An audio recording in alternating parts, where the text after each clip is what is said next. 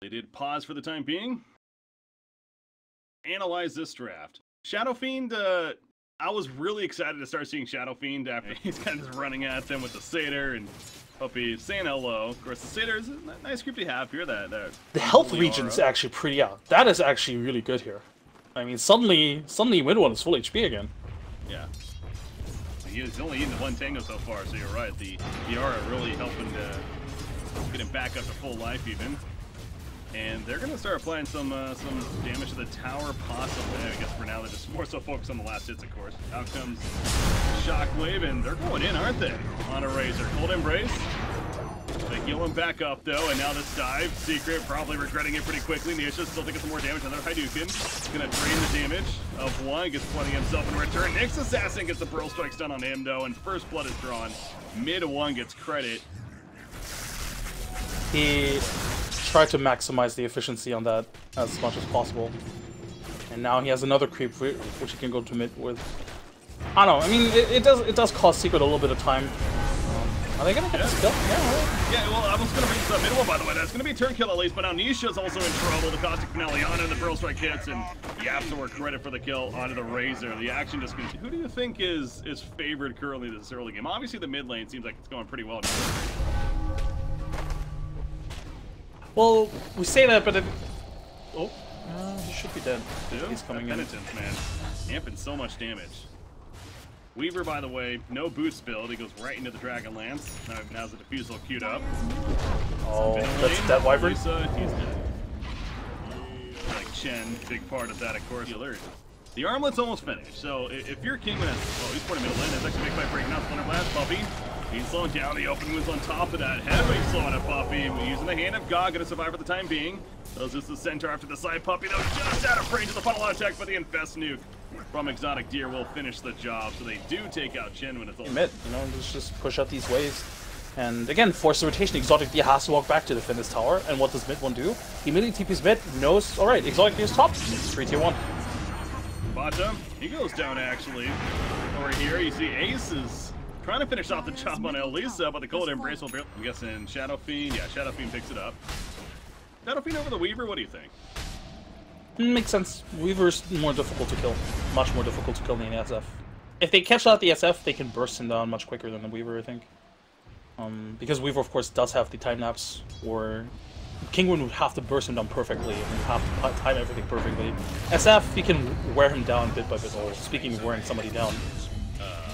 Patos, so dead. Repel's not gonna do much there. Nothing. Basically nothing. Tried. Oh, they see YapzOr blinking into the tree line. Can they get to him, though? They can't. No, they can't. That's actually so sad. Is on cooldown, so even at level 4, he just used it recently, Elisa, and he's now in trouble. Cold Embrace wouldn't even save him there. And so he goes down. Penitence up on a YapzOr, and he's dead as well. And 3 kills now for Secret, just like that, one after the other. So they pinged him out. You mentioned they saw the Sand King, but they just couldn't get to him. And it felt like it made Kinguin chase a little bit too much there. Reaction came out of Secret. Yeah, I think the idea from Kinguin was, you know, we saw the Weaver and the the Shadow Fiend top. Let's just try and go for a kill bottom. A lot of early fights. You mentioned the vehicle that they have with a Nyx Assassin. That's why you kind of pick up this combo if anything too. It is for that, but yeah, really haven't used a Winter's Curse. We'll stop Batrider right here, but Omnight's still dropping the raises. The Requiem to finish the job. Fontamina falling. Never mind. Hand of God, and he's sent back to base. The save from Puppey yet again. They kill the Omni Knight, and they're probably going to look to keep on going. I mean, Fata's already ported back to the middle lane. He's going to be joining the team shortly. 40 seconds, Omni Knight's dead for. And they blew the big ultimate. The one ultimate which could have potentially given Kinguin at least 1 kill. Nyx is dead. Nisha. Obviously, the Aegis still was reclaimed right there, so Midwest has to be a little more careful, but he just got his BKB. Exotic Deer. Rawr. Runs at them with rage, and they kind of just stare at him like, yeah, what are you going to do about it? And now the rage is on cooldown. Blink Epi. There you go. Jumping on a Lifestealer. Has the rage coming up right now. The Cold Embrace will save him initially. YapzOr, though, that's going to be a dieback. Exotic Deer pops the rage. He's going in, but he's still even dropping. Double kill for Ace in the backlands. He invests into the creep. The send back on Shadow Fiend. He infests the Alpha Wolf. He's running away with it. Exotic Deer pops on Omni trying to help him. The repel, though. The auto attacks of Ace too strong. The Guardian Angel will save him, however. So Exotic Deer, yeah, at least makes it back to the fountain. That's the good news for Kinguin.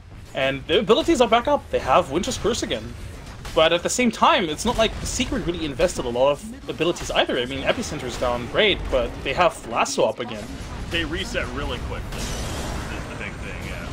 And in fact, there you go. Lasso right on cue. Winter's Curse doesn't even have the chance to use it. He's dead for 30. They are going to lock down Weaver, actually, and they finally will kill him. So that's a start at a comeback for Kinguin. That's 826 bonus gold for Exotic Deer on top of that. This SF is so difficult to bring down with Lasso. Nix, tense spiked here, basically initially, but a little bit of time for teammates to come in. Nice, yeah, who's going on Exotic here? The Guardian Angel used the Winter's Curse also activated on Batrider. Mechanism, heal Requiem, going out from mid-1.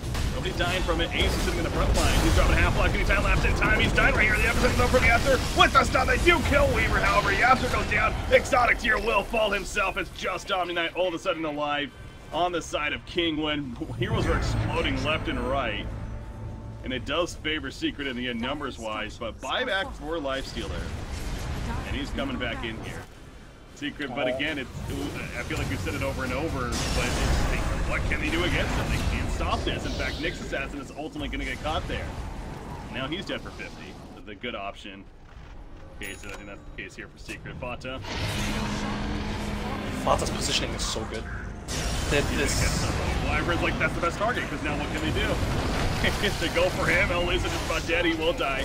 An auto attack later. Ace initially got caught, but he time-lapsed away, and now he's resetting, going back in with Nisha. He has that Nisha's speed and distraction, if anything, setting up the YapzOr epicenter, buyback on a Nyx Assassin, but now Nisha, that BKB's going to be wearing off shortly. And he's going to probably die as a result of the Ivanov not going to help him there. Exotic Deer has to go toe-to-toe. He does not have a buyback, remember. The stun not going to hit him in one due to the BKB. Buyback on a Razor. Exotic Deer will fall, though. He's dead for 100 seconds, essentially, and that could do it in favor of Secret. For Kinguin, one right here. I mean, Kinguin's still fighting, but with the Aegis, with the Chief still, how do you really win this game with Kinguin at this point? The answer is I don't think you do. You really don't. Whatever plan they had against Chen didn't work out. Rampage. Give him the Rampage. He wants it! He gets it! Well played by Secret. That styling off him at the very end, and you know, we were going over this route. We had a little bit of extra time to do so, obviously with the pause initially, and yeah, lacking the stuns, man. Really, it almost feels like it does come down to as simple as that for Kinguin. It does, but I feel like they also could have set their lanes up better. The fact that they lost the mid lane so much as they did, you know, I mean, again, the Razor did well in terms of farming, obviously, but the fact that he just died so often, they basically made every rotation that Chen and SK did, or rather, Secret's rotation were always on point. They were always resulting in a kill, and if you play against the Chen SK,